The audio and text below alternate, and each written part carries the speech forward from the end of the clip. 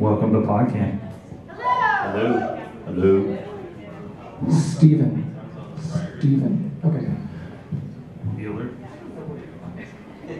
All right. Hi. Welcome to 5 white guys with 3 microphones. This is Podcamp. So this is a session that is looking back, looking at now, and looking forward about podcasting itself. That archaic art of creating audio and video and putting it on the internet. So this was the original reason I actually was coming back to Podcamp, was to run this panel.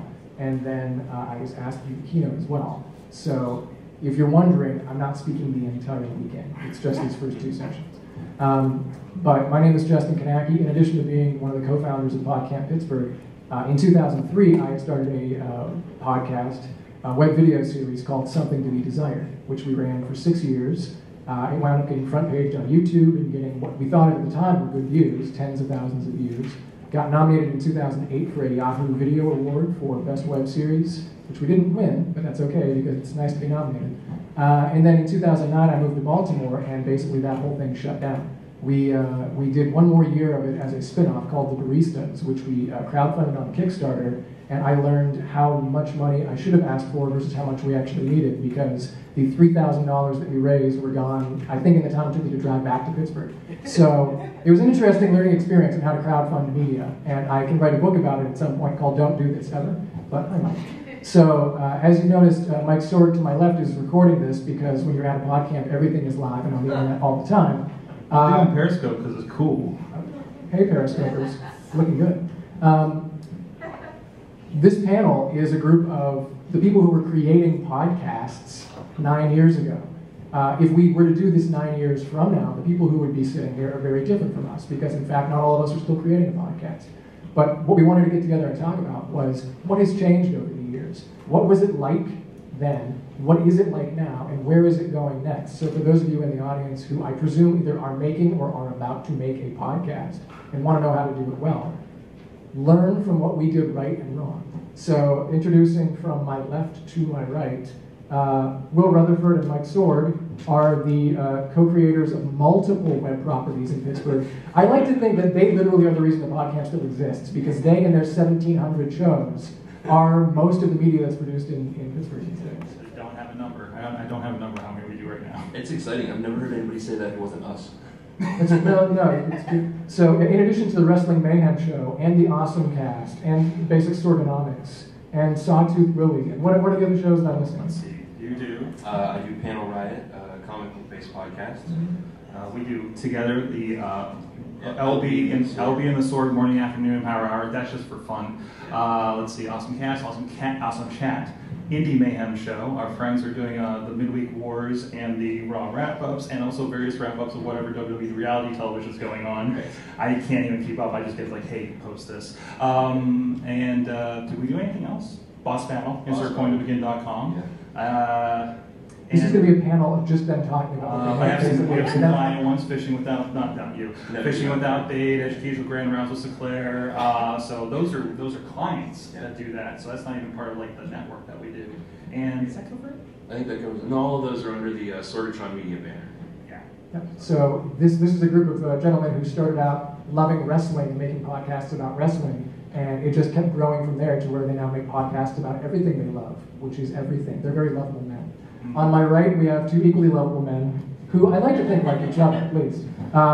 Immediately to my right is Doug Derda, and to his right is John Carman, who created 2 of the other long-running podcasts in Pittsburgh history. And then those podcasts sort of went very separate ways over the past 9 years. We can talk about that. But gentlemen, if you want to introduce yourselves and how you did what you did, briefly.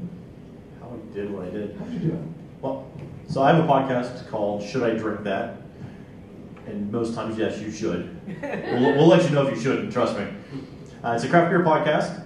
It's been based here in Pittsburgh since 2006. Still running. Kind of, yeah, knock wood. Not metal flyboard, I don't know what this is. So still going strong. Originally it started with myself and my co-host, Sick Puppy, because who wants to listen to Doug and Brad talk about beer? We had to come up with some cool names. Since then, podcasting has definitely taken off for us, and It's introduced me to a lot of great people. I never thought that I would still be podcasting 9 years since we started. In fact, it was Podcamp, the original one, that kind of gave us the kick in the butt that maybe we could actually do something with this.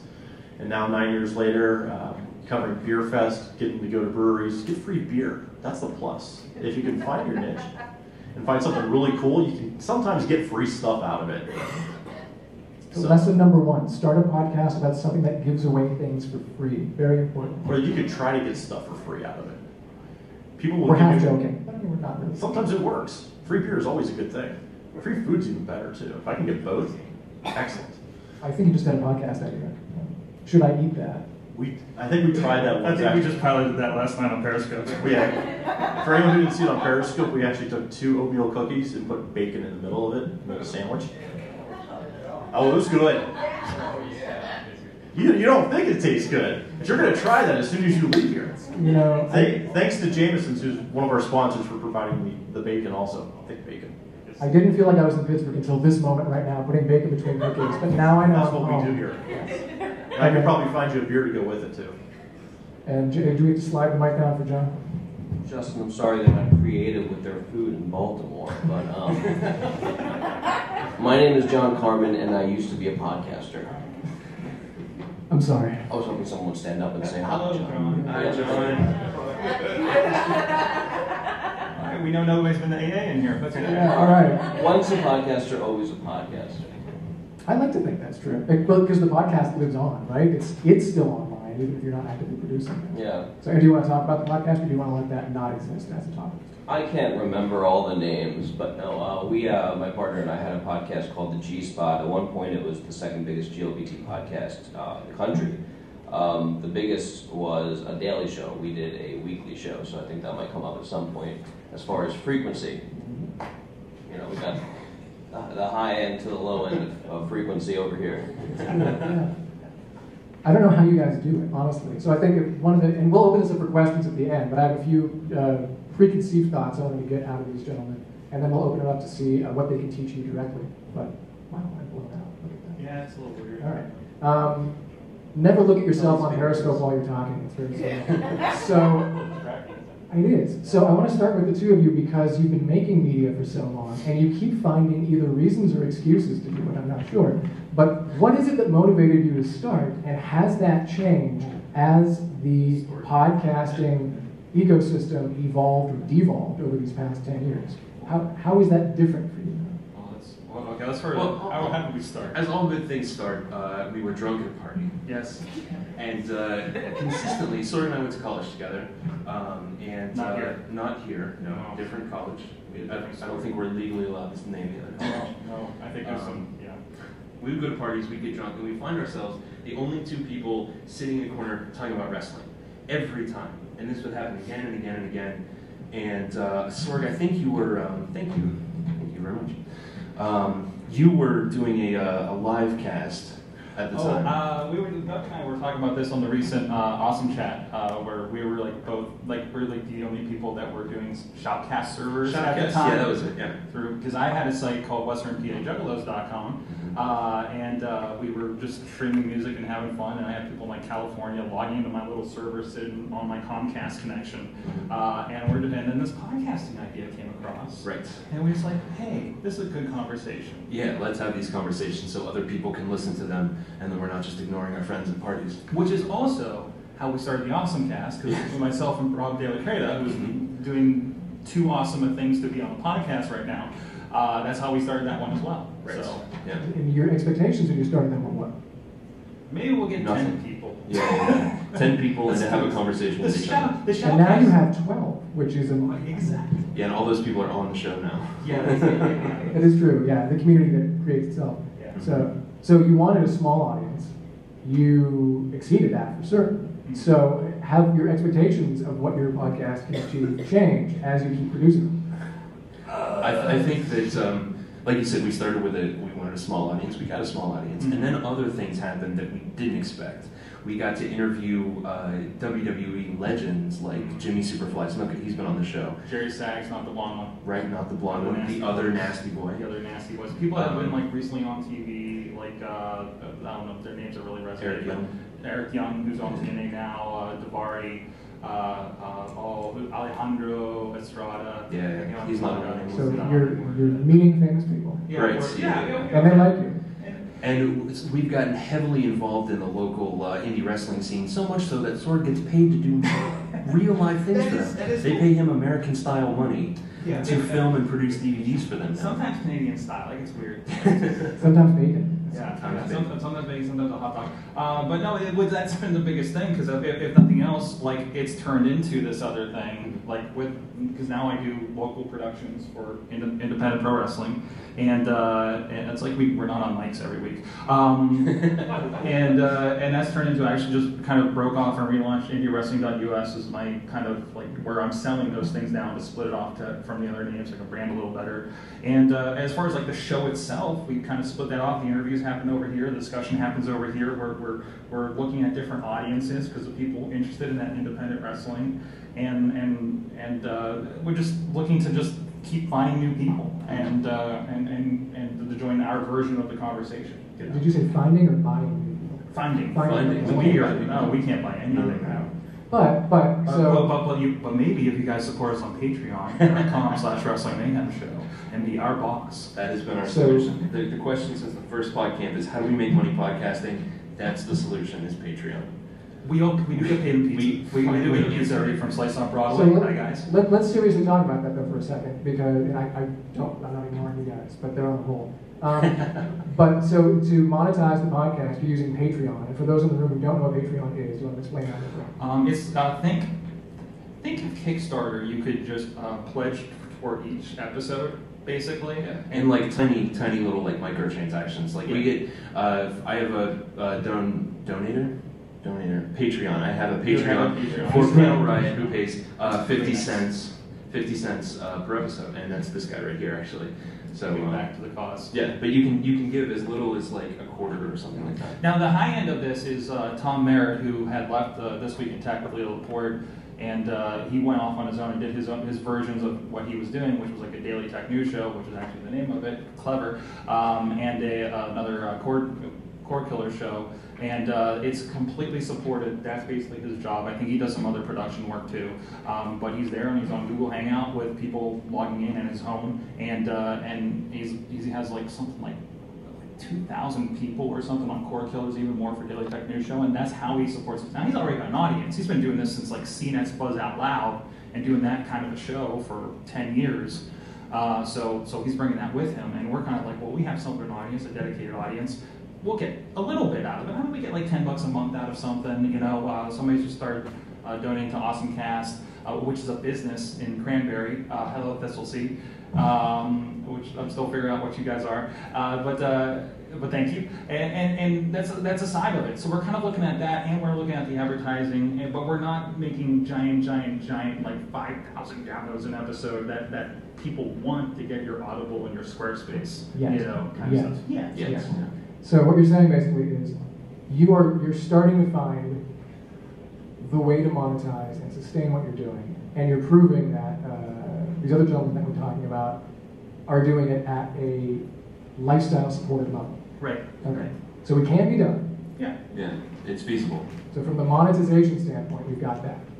Now let's look over here to my right, because I don't think this is what Doug does for a living, and I know that John doesn't do this for a living. No, we had a sponsor once. It was like a record company that paid us a decent amount per episode to be advertised on the show, but it was a record company, so they quickly ran out of money. That's a dying media platform. Records, nobody does music anymore. You had banner ads on your site, didn't you not? I'm talking to the moderator. Could be any of us. We did banner ads briefly on Something to Be Desired. We also did sponsors that we would embed in the show. But we never really made money. What we actually ended up making money on was the advertisements from Blip TV. So when we would host Something to Be Desired, I didn't want to host it on YouTube originally. I was a little skittish about giving YouTube and therefore Google the rights to own all this media. So I went with one of their competitors, Blip TV. It turned out to be an amazing choice because Blip TV is going out of business next week.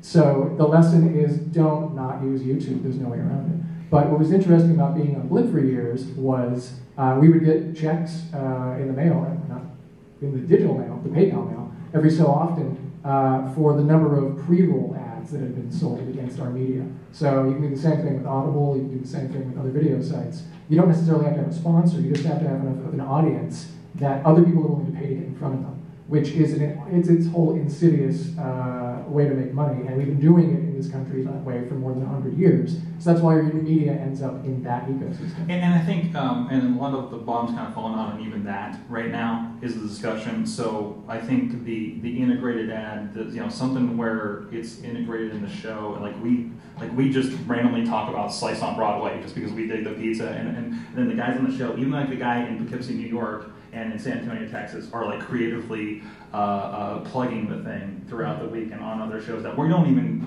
officially are plugging the sponsor on, and it's just integrated. And now we have somebody in Portland that's like tweeting us about Slice on Broadway or something, like stuff like that. God bless you. It's just you need to be able to talk to your audience. You can't just support. Like, I don't want a Squarespace. I don't want an Audible. I want our sponsors that we believe in, that our audience is going to get. And I know that's going to have more weight. We still have to prove it to some of these people, but but I think that's the way you're going to need to go. And then it's funny you mentioned Squarespace. Just to take it to like the top level of what's possible in podcasting these days. The Mark Maron podcast, when President Obama was in there, if you notice, the very first thing he says on it is brought to you without commercial interruption by Squarespace. So, right. I mean, there are businesses that are investing in podcasts, and they see them as a legitimate media delivery system for their own sponsored message. So, if you are interested in creating media and you can build an audience for that media first, that's the first step. You have to make something that people actually want to spend the time to listen to or watch on a regular basis, and they have to know that you're going to be reliable and consistent with it, and they'll come back to you and listen to that on a regular basis. But once you prove that's there, that's available, you have sponsors who will then say, we want a piece of that. We want to get in front of your people. We want your data as well. And you, as the creator, now get to decide, do I want to open the gate and let sponsors have access to these people who trusted me with the media? It's a double-edged sword because you need to stay in business, or at least you need to cover your costs. But at the same time, you don't want to necessarily send your sheep to the wolves. So you may want to figure out early on how you feel about that before you dive in. One good example, it's not podcasting, but anybody familiar with Penny Arcade in here? I believe the story is they accidentally gave their rights to somebody else when they were trying to figure out publishing and advertising and stuff, and they had to fight to get all their the rights to their old stuff back. Well, so yeah, that's the other issue too. Like that's the other, yeah. If you're creating digital media and you're putting it online, make sure that you know who owns that media. Every tweet is yours, but other people can also share that media without your consent. Every video you put. Didn't you end up in a book that way? Didn't we just talk about? We did just talk about that. Just to touch on the sponsorship thing really quick. One of the issues that I run into is I can't have a brewery sponsor us because then they're not going to get an unbiased opinion. Right. And that's one thing that we've always been very strong about. We've said that the show is a deficit podcast because we can't have sponsorships in that way. There have been restaurants that have said, hey, can you guys sponsor us? But in the end, it's just it's a glorified commercial. And it's places that we go to that really we don't believe in them. And that's one of the big things. We want to keep it local too, but we want to make sure we actually like your food, we like your service, and it's not just some place that's throwing us money to kind of save face publicly. And yes, I was mentioned in a quote. A very weird way that I found this out. So a friend of mine sends me this tweet and says, did you know you're in a book? You've been quoted. And they used your Twitter account. Now, if you've seen my Twitter account, at Douglas Derda, Friday nights, Saturday nights, they can get a little interesting on there, especially after we've done a couple shows. So the first thing in my mind is there's over 60,000 tweets. I can only imagine what's probably in this book that I haven't seen yet that someone in my family is going to pick up and show it to my family. This is going to get good. And it ended up being, because I'm originally from Erie, it was a comment I made about the Rust Belt, and the book, I believe, was about the Rust Belt, or somewhere in there. But it's the fact that a tweet that, one of my tweets was used in a book. The author never said, hey, I'm going to use this. Not that they have to, but it would have been good to know so I could possibly promote the book. But yeah, it was a public tweet that was out there, and anyone could just take it and put it into a book and see it in Barnes & Noble. Now your account is private, right? It used to be. I opened it back up again just to see what would happen. And I've had a lot more fun with this. So put Doug in your book. But I have multiple accounts. And so let me ask of the two of you. So we've talked a little bit about the monetization. How did, in John's case, how did you actively grow your audience? Like, what are you doing to go out and find and incite new people to come in the door to listen to your podcast? Where does it go?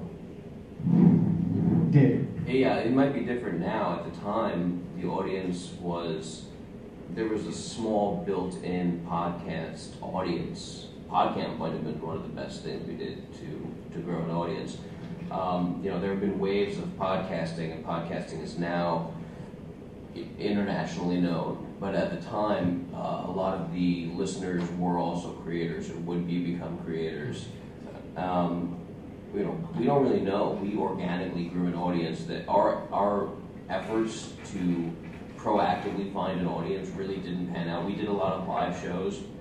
I remember those actually. The live shows were really popular, and the club owners always wanted us to come back and do more shows. They were popular, but they didn't get us any spike in audience, because the people that came out to a live show at a club were not geeky enough at the time to listen to podcasts. At the time. Yeah, you were ahead of the curve. When we started out, I think Podcamp definitely helped us get our name out there, but we would do a lot of live events too, and at the time people just weren't on their mobile devices, so they weren't writing down what our show was. They'd come out and say, hey, yeah, right, yeah, you've got some podcast thing, and that was it. So live events didn't help us so much with growing our audience, but it got us more comfortable doing live events, so that down the road when we started doing Beer Fest and started doing conventions, we were more organized, we were more comfortable in front of the microphone. And then we found out that all it takes is one mention in a magazine, or in our case, someone gets a hold of our YouTube video and puts it on a beer forum. We get 17 pages of hate that people all of a sudden decide, hey, this is what these guys are talking about. And that was in 2007. So now it's a lot easier with Facebook, and with this, Google Plus is huge for us, actually. The network that apparently nobody else is using, but beer drinkers and wrestlers. And podcasters. It's a good podcasters. Yeah, podcasters. Shout out to Podcast Group Therapy. Everyone seems to be, our crowd seems to be on Google Plus, so we make a post and it goes all over, because we found that's where our community is. There's not a lot of ads on there. They can go get their information, talk to other people that are beer geeks, and that definitely helps us grow. And so when you're doing a show, are you thinking about how it's going to be promoted as you're preparing to do the show? I have a set list of where I'm going to promote everything made ahead of time. So I think about the show with, okay, for this platform, I need to have this kind of shot taken. If I'm going to do video, if I'm doing audio, I keep in mind the different outlets that I have for it. There's a lot that goes into planning a show, especially when it's just one person doing it now. When there was two of us that were doing it, we could kind of pass the work off. And that's why there's been a pause in between shows, is because of the time it takes for me to get a show together, get interviews lined up, and get everything done, and then actually get the show out. So there's a lot of that goes into the process. It's not just turning on a microphone and then just talking about it. There's who am I going to promote this with, who do I need to get in contact with, and planning the whole show. And on your end, I feel like you make so much media. When do you have time to plan it or promote it? Planning? What? No, actually we've been trying to get a little better about the planning, especially in the wrestling show lately, because we realize this is just an unwielding topic, and we get so many different people involved, and we just kind of had to rein it in at a certain point. So that's been kind of the discussion lately, and kind of figuring out, okay, no, these are the topics we're doing, this is this segment. We can't just say, so what happened this week? Because then we did that for the longest time, and sometimes we would be getting more organized and fall back in that trap again, because we've done it so long. And again, how many people are involved in the show? I don't even know. Because we just bring people in, and it's always, and they're maybe not, they just kind of want to come on and talk about wrestling, is maybe their motivation. But we have to step back and say, no, we have to make sure this has a certain level of quality, so we kept getting more of you guys. You know what I mean? So you're brand conscious as you're doing it. You know what your audience expects. Yeah. Well, we know to get more audience, it needs to be at a certain level.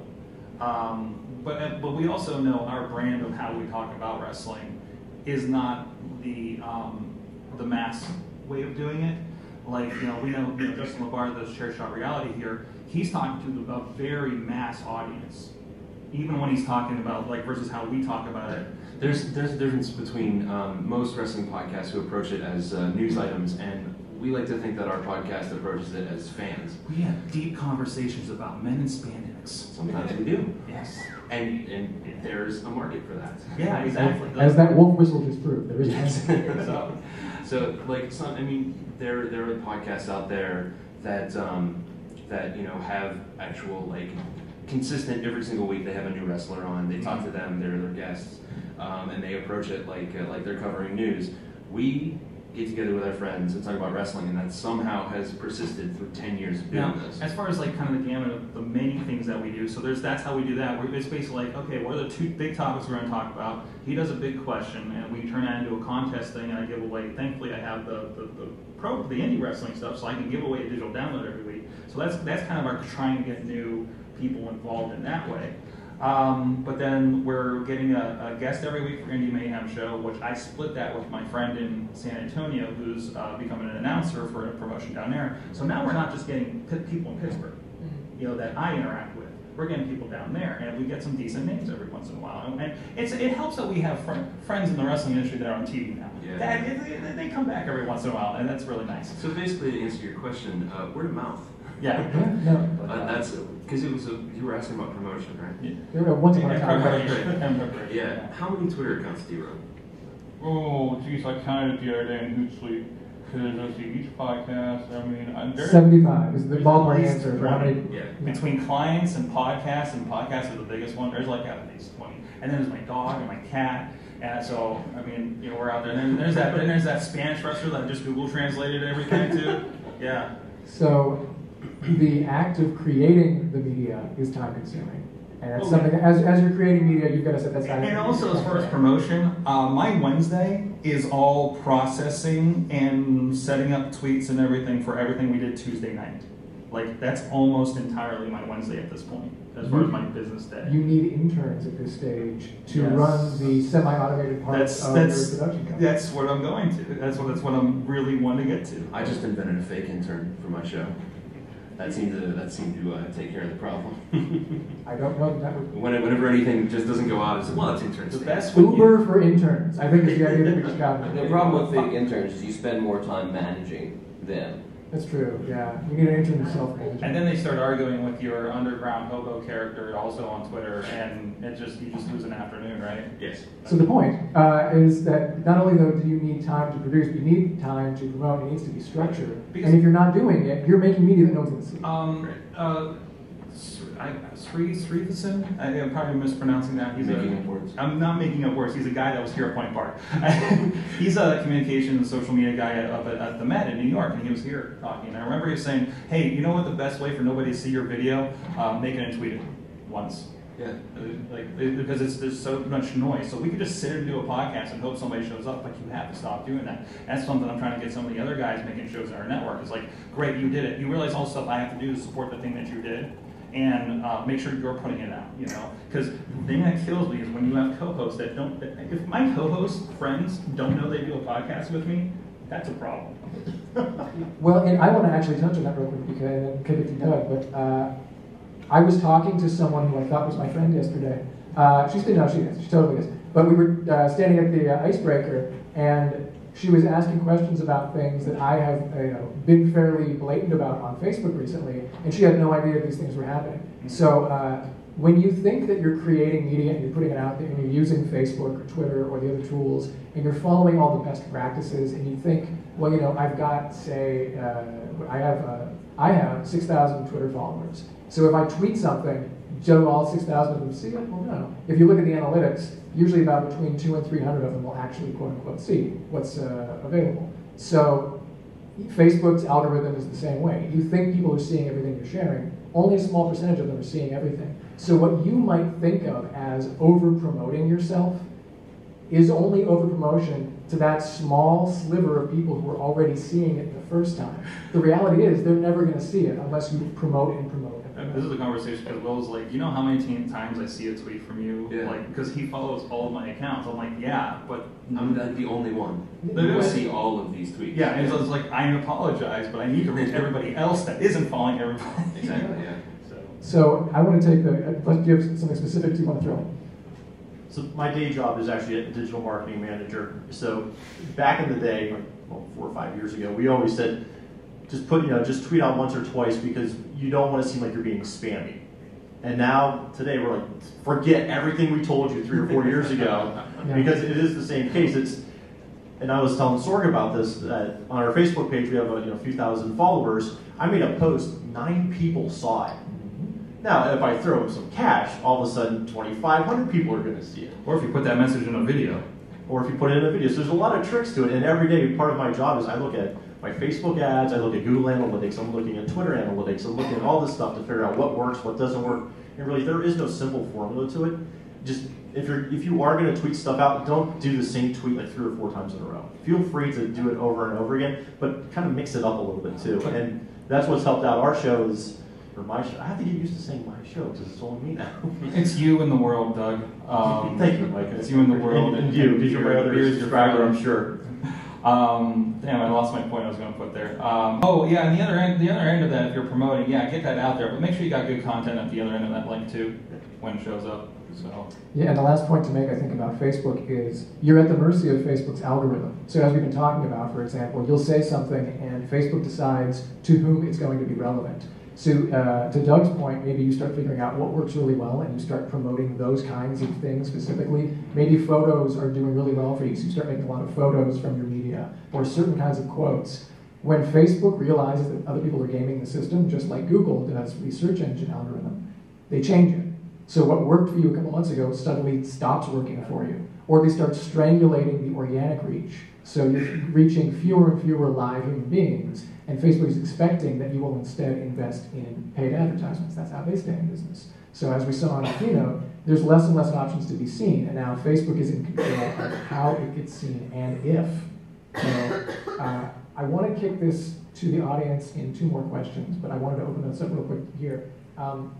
What are the tech setups that you use? For anybody who's out there who's wondering, are there specific microphones or specific cameras, specific media that you need or would recommend that they use, programs?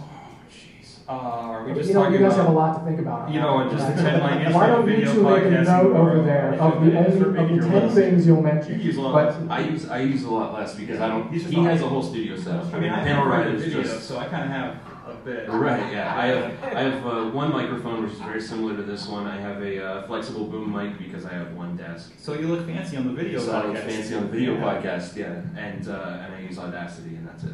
Yeah, that's all you need. That's really all you need. I mean, I've got a nice desktop computer that does everything I need it to do, and that's my version of it. I'm in the process of teaching somebody the podcast on his own. He's very mobile. I'm like, just get a blue snowball mic, I said it right, and on Audacity or it's Blue Yeti.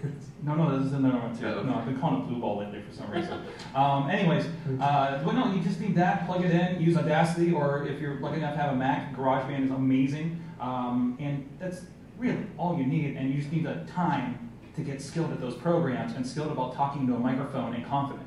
Like, that's the software you need in the long run. Wow, that was the move of the weekend, ladies and gentlemen. I enjoyed that. I hope you all took a picture. But you're right, that you don't need a whole lot of upfront investment. But what's interesting, though, is John, you guys had a massive investment upfront. And it worked, right? Like the show looked and sounded amazing. What did we buy? I don't know. You had an entire room that was dedicated to podcasting.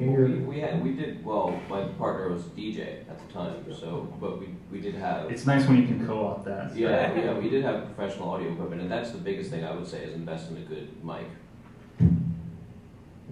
Is there anything else that makes the process easier that is worth investing in upfront? Like, is there? I hate to say shortcuts or hacks, but is there anything that you think would save someone a lot of time? Yeah, well, if you have a boyfriend who's a DJ. That's actually really good advice, ladies and gentlemen. So, Doug, is anything different? When we started out, we used a webcam, basically, and tried to rip the audio off of that. That's why our first 5 or 6 shows really sounded like we were recording in a box, because it was a $15 webcam. We really didn't know what we were doing with it. And thanks to places like Podcamp, or events like Podcamp, we figured out the basics for getting into audio. And I've learned a lot from Sorg too, just some little tricks here and there. And then that progressed into, we actually bought a mixer, we bought professional microphones, and realize that that is a pain in the butt to take on location with you, because you're taking this huge box and you've got expensive equipment and laptops, and people are spilling beer everywhere and water, and it became a nightmare. So now the way I have my setup is I still have the microphones in the mixer in case I want to use that, but I just fire up my laptop and I get my webcam going. I have a H4n handheld recorder. I plug that in and I record on Google Hangouts. And the great thing about this is after you do your show, as I hang out online or hang out live, you can actually download that video off of your YouTube account and then strip the audio out. And I've got an audio show, I've got a video show, and I can edit it all at one time. That's how we've added so many shows, because all of our friends, like, we're just like, don't just go. I show them the Google Hangout how to do that, and all of a sudden we have all these new shows, and it's like, hey, we started a game show. I'm like, you did, you know, but no, that's well, Hangouts has been fantastic for me because I can get interviews with brewers from all over the country. We have pretty much HD video quality going. Most of them will plug right in, and that's the key thing for Hangouts. Is you're very dependent on wireless. You're very dependent on the guest on that. And as far as the video side, I think we covered mostly for audio. Like I have a lot that I've really kind of packed together over these years, but really like to get started on a video podcast kind of thing like that, Google Hangout is like most of the things I do in my studio with like how many computers do I have? Like 6, 7? Like 6, 7, yeah. Yeah, something like that. And I don't know if you use them all. Look, you came in like, we only use like 2. Well, I mean, we used to use all of them. He's playing Minecraft. Right, yeah. Backups, the Minecraft servers over there. Didn't you tell me about Minecraft? No, I don't know. But most of that stuff that I do there is taken care of with Google Hangout, and I think that's just a killer app, and apparently not for Google Plus anymore. But when you're saying Google Hangout, are you attaching any external cameras to it, or is it just the built-in webcam from everyone's? I mean, you can make that fancy. You get to do. I think I don't know if they have support for. I don't know. They're doing fancy stuff back there with it, but you know. I think you can't plug in like a FireWire or something, but like you can get a good USB camera webcam, which you can pay like $200 for a webcam and get a really decent HD one, sure. But I always tell people, you know, okay, hey, you got a laptop within the last like 3 years, right? It has a webcam. You can plug in a mic to it. Spend $50 on a Blue Snowball, and you're ready for a video show. Yeah, you know, to start. When we were doing Something to Be Desired and the Baristas, we were filming it all on these little mini DVs. So this is how long ago. And you were editing it on like a Power Mac G4, still in 2011. Yep, like Final Cut Express or something, or iMovie, So the cost of entry to creating media keeps getting cheaper and cheaper and cheaper, and the quality of the media you can produce with these out-of-the-box. There's a movie that came out this year called Tangerine that is getting rave reviews for a number of reasons. One of them is the cinematography. It was filmed on an iPhone. I used to drag, we did New York Comic Con in 2011, and I dragged over in room C is like probably the biggest camera I have. And I dragged that around the floor, and it was so heavy, my shoulder was killing me. And then I did the Gathering of Juggalos a few weeks ago. And I brought, Katie actually let me borrow her phone with a pink LifeProof case so I can survive the ICP Fago battle. And that's all I used to film. And I think it looks better than most of the stuff, what it does, because it was SD back in 2011. But it just looks amazing. I could stand to buy a better mic for my phone, but it's HD. Like, you have everything in your hands. It's also worth mentioning that, like, to do a good podcast, you don't need to do video. No, I mean, the top podcasts on the internet right now are not video podcasts, they're all audio. Mark Maron is not doing video, technically. IFC hired him to sort of do a video podcast, but I think that's a different animal. No, it's true. And when you think about how people are consuming media too, right? To watch video, you have to sit there and pay attention to it. But to listen to audio, this is where your whole commuter audience comes in. And your cubicle audience.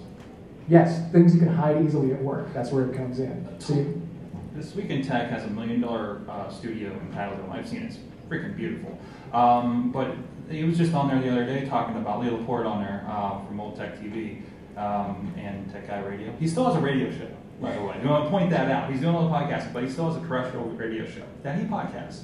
And there was time, I was like, we have all this stuff, we have all this great stuff, sets and everything, but still, the majority of our audience is listening to audio. So, I mean, I think there's a little bit of investment on that. I don't know where the payoff is. you know, in that kind of case. So, I mean, for us, our numbers, we don't do anything. Our payoff is friendship, Sorg. When you're paid in love, it's all worth the investment. Yeah, exactly. One of the cool things too with using, I want to talk about like very inexpensive tools. The really cool thing with Hangouts also is if you have 2 laptops set up, which normally I do for a lot of my shows, you can actually switch between screens and make it look like you've got an expensive video setup that you're cutting between all these different cameras, when all it is I've got 4 laptops in front of me, 2 of which I have to borrow from my friends to just say I'm doing a show, so I can cut in between and have a website on this one. I could do a live interview with somebody on this one. It's just each screen set up so it looks like a high-end production when it's just me at my dining room table with 4 laptops.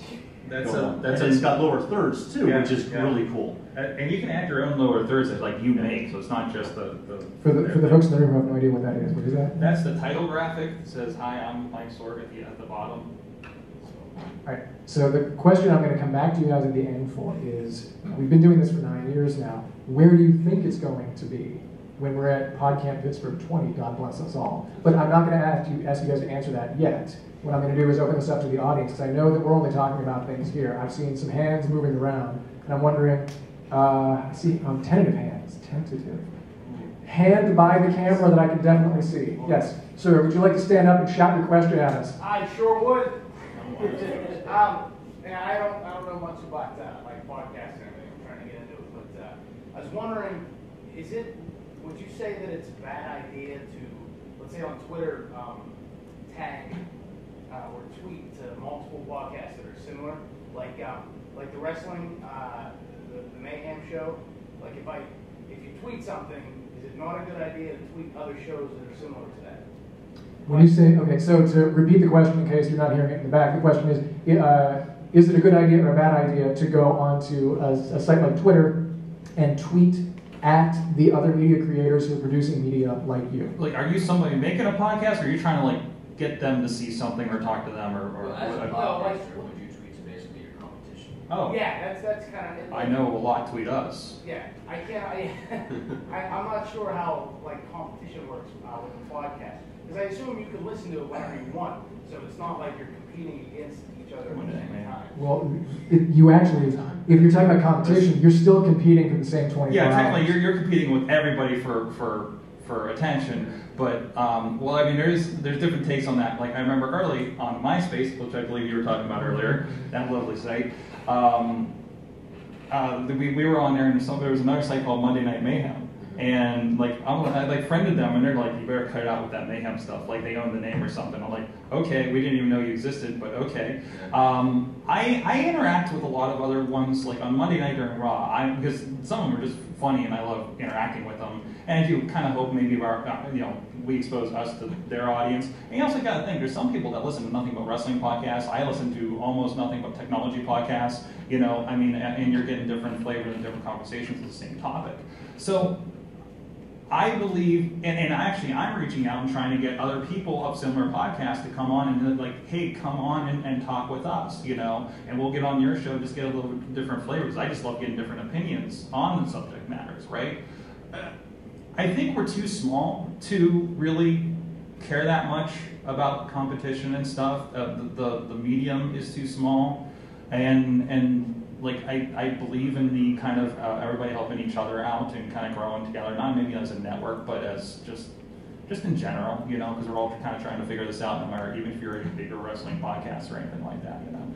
So I've collaborated with quite a few other beer shows, and what I've found out is that we don't see it as competition so much, because it's just a bunch of friends just hanging out, talking about beer, drinking beer, and it's the way that our shows are set up is it's mostly based on demographics. So people listen to my show because I'm based in Pittsburgh. People listen to I believe the Beerish because they're down in Austin. So we're all over the country. So we're not really fighting for too much. I guess we're fighting for airtime, you know, for people to listen to us. But our fans and the core group of listeners are all based around where we live. People might want to hear what's going on in Pittsburgh, so they'll listen to me. They want to hear what's going on in Austin or Chicago, they'll listen to other shows. So, and they like when there's that crossover, because then we can kind of get our audiences moved around to the different areas. But the other thing with craft beer though is craft beer isn't available to everyone in the country. Like what we make in Pittsburgh isn't available to too many states outside our surrounding areas, and the same thing with Texas and California. So people will listen just to hear what else is going on in other places.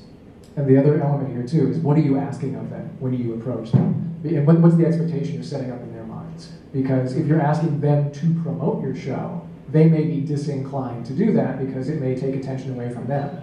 If you're contacting them to point out that your show exists, that's a different story. Or if you're contacting them as a peer to sort of promote what they're doing, they may appreciate that. If you think about it from a blogging perspective, most smaller blogs start to grow when they reach out to larger bloggers and link back to them and say, hey, we exist, can we write for you? So there's that. That's kind of the inspiration, was the whole guest blogger idea. I was like kind of a guest podcaster and guest. So I mean, it's more natural, I feel, on a podcast. So the question, I think, the long and short answer is, both to your audience and to your fellow podcasters or media creators, when you reach out to them, what's in it for them? When you contact them, what is your expectation of how you want them to respond? And I think if you're doing it out of the good nature of your own heart, then that's great. If you're doing it simply to provoke, that would be, I would disabuse you of that notion. That's not a great idea. Well, certainly in the early days, there was a lot of guest podcasting. We were on your show, you've been on our show, I was on your show, one of them, as two different characters. I think that really it was just a community, and like Justin said, if you are doing it to promote, be careful.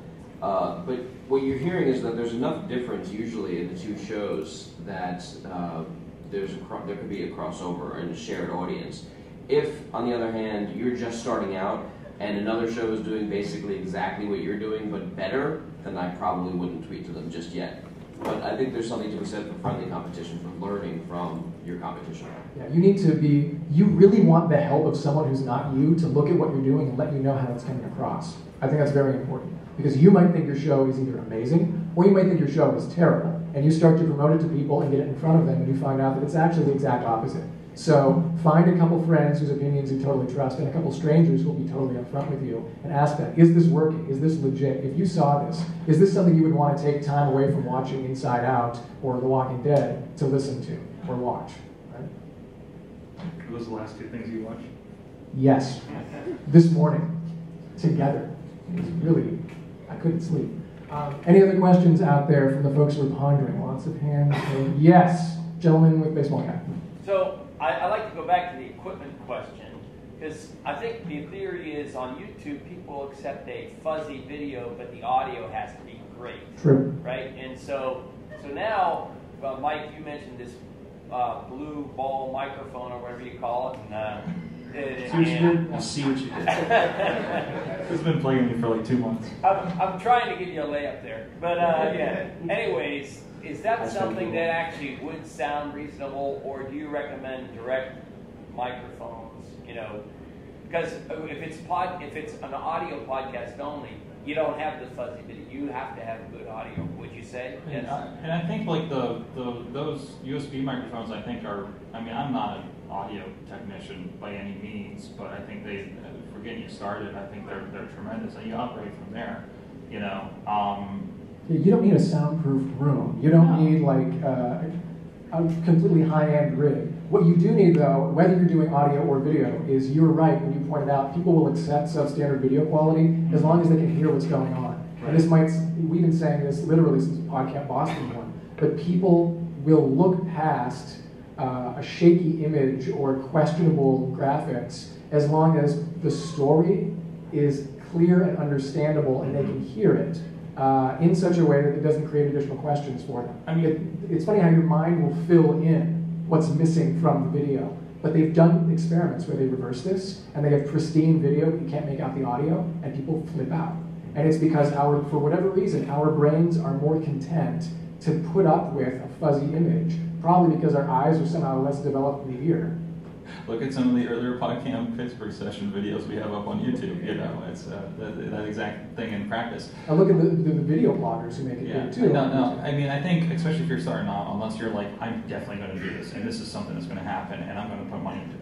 My big thing is, I don't want people to not get started with a thing because they think they need more money to get started. And I believe you should lower the barrier And again, I keep saying, you have this in your hand. I'm thinking periscoping to the internet, you know? We could have just have everybody periscope everything and not even use Google Hangout this weekend, you know? Like, that's, the technology's in our hands at that point. And I think, you know, I know you're kind of concerned with quality and everything, and I think if that is a sticking point, you know, definitely kind of get a little more expensive one. But get the Yeti instead of the blue snowball. I mean, it's like $50 more, right? And it's a good one. I know Norm Muleman has one and stuff. Sounds great off of that thing. And but I mean, they're made for podcasting, and you don't have to worry about a board and all this other stuff. And I know you're concerned with doing a little more interesting things sound-wise from discussions we've had. So you might be interested in a board because you want something more complex. Then at that point, skip the blue snowball, skip everything else, get a decent. MXL is a good brand. Behringer is a good brand. Behringer is really, like, they're cheaper but decent quality. I've had a lot of stuff. I run wrestling shows and podcasts. That's why I have in my studio. Except for Randall Elisis, that somebody gave me that we've swapped out. But no, I think that's fine. You know, it kind of depends on your goals. Let's let Doug have it in.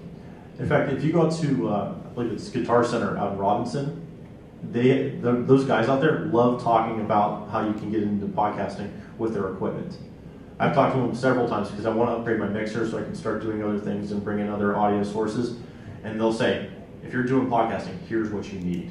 And the mixer is, you can get between $100 and $200. You want a decent one that's going to have several. I told them how many possible inputs I'm going to have into it, how many microphones and other sources. And they said the same thing. If you want the blue snowball, think about that every time I say that. It's scary. They have the snowball, and they also have the Yeti out there. And it's usually in stock, and those are around $60 to $80, maybe $100 for some. But yeah, go out, definitely talk to those guys, because they really geek out about stuff like this. And then practice. If you can help it, don't release your first show. In fact, I would recommend, if you're really concerned about it, if you're going into this with worried about the first impression the general public's going to have of you, do a couple practice episodes. If you're going to do an interview show, for example, interview a friend of yours or someone that you already know that you're comfortable talking to, so you're not contacting strangers to interview them as your first show. Like, work your way up to a level of confidence and quality in what you're doing, that when you do release that first show, it might actually be your 5th or your 10th, but you've worked out those bugs and those kinks early on, so that other people's first impression of you isn't, oh, this is someone who's just learning how this works. It already sounds at this point like, oh, this person knows what they're doing. I don't mean be perfect. I don't mean you have to nail it, but you have to not sound tentative and worried and concerned, because it's not going to carry. Yeah, I think I would say to add to that, think about the podcasts that you already listen to. And it's just like writing. If you're going to be a writer, you need to read a lot. If you're going to be a podcaster, you should listen to podcasts. Think about the podcasts that you absolutely love and what makes those good. What makes those the podcasts that you love, and then try to incorporate those elements. I'm not saying like straight up steal segments, but like the delivery and the way that the show is structured and things like that, and incorporate those into your podcast. Learn from the people who are already doing it successfully. All right, we have time for one more question, then we're going to wrap, so you guys can reach the next room. Is there one more question? If there's not, we'll just start there. It's like a fake hand. Yes, gentleman with the backwards baseball cap. Starting a podcast, I have a PC. What would be a good program to use? Just Kickstarter. Audacity. It's free. Yeah. What's that? Audacity. Okay. It's free and it's got all the bells and whistles you'll need. Right. And there's a billion resources to learn how to use it. Yeah, look on YouTube to get the tutorials for any of the programs you're starting out with, to get all the hacks for them up front, so you can save yourself a lot of time and a lot of mistakes and a lot of accidentally deleted podcasts. Probably a good low end to get started if you want something a little more professional. I don't know what tier is part of, but Audition with Adobe Audition. That's what we were using that from back when it was Cool Edit. Yeah, I know. Wow. Yeah, that's some MTS stuff there. No, if you want to get a little more pro than that, because the biggest thing with that, I think you can get into it, but the biggest thing is noise reduction. If you have some room noise, like I noise reduce everything because I just don't have a compressor. Like, I can't spend the hundreds of dollars for a compressor, so I just do it in software. It's a little tougher, I've found, with Audacity, but if you get the hang of it. Yeah, if you're going to do an audio podcast, be very aware of where it's being recorded. Right. Be very aware of your Well, background. if you're noise. already pretty clean and don't need to do like any bells and whistles, you just need to put audio in and stuff and edit here and there and cut and paste. It's great. So, gentlemen, we have 3 minutes left before it's runaway time, and that means that you still have to answer the question. I know you've been thinking about it. So, 9 years ago, we were just some dudes in a room. 9 years later, look at us. We're dudes in a larger room. Where is podcasting going to be in your mind 9 years from now? Virtual reality podcasting. You know, I'm not entirely joking about that, because you got to think about that, because I mean we already have that crazy Google GoPro camera happening, right? And at what point am I just going to be able to just get a bunch of iPhones, you know, all my old iPhones just kind of tie together into a 3D camera, you know? I mean, I really think that's, because we moved the video podcasting as an actual possibility now. And I think that whole kind of VR, like, you can be in my studio with me. There's my laundry over there. And there's, you know, I mean, maybe not quite as exciting, but I think there's a lot of experiences that can be in that. But I think it's so hard to predict, because I mean, looking at the devices we have now compared to the devices we had 10 years ago, you know, the way we consume media is it's at least faster, and it's more readily available, and there's of course a whole lot more of it. So hopefully, I don't know, in 20 years is an even bigger room, I guess. Well, I remember it was Podcamp 3, I believe it was, where we made predictions also about what it was going to be like in 5 years. I think we were pretty dead on with that. It was that things were going to go mobile. Looking towards the future, I pray to God it's a lot easier to subscribe to podcasts and listen to them if you're a PC user or an Android, because Stitcher's not really cutting it for me right now, and it seems like if you have a Mac device or an Apple device, you can listen to podcasts anywhere you go. So I'm hoping that down the road that I can just have an easy way to, if I turn on my TV, I can have podcasts available there. I can have it on my phone anywhere I go, on my radio, in my car, which who knows what those are going to be like then. But that you'll be able to get podcasts no matter where you go. I think we've seen the jump now where podcasting is considered a serious medium, especially with Mark Maron interviewing the president. I mean, that was a huge boost for us. Yeah. And now people are taking notice, and cars that are going to be coming out, you'll have internet access. You're probably going to be able to get podcasting through there. So that's where I'm hoping to see it. The average length for a podcast will be about 10 seconds, and they will create themselves. I'm terrified that you're probably right. They're working on this now. The host of the podcast will be a hologram sitting in the driver's seat of your self-driving Uber. You know there is like a podcast app called Clamor that's 18-second audio files only?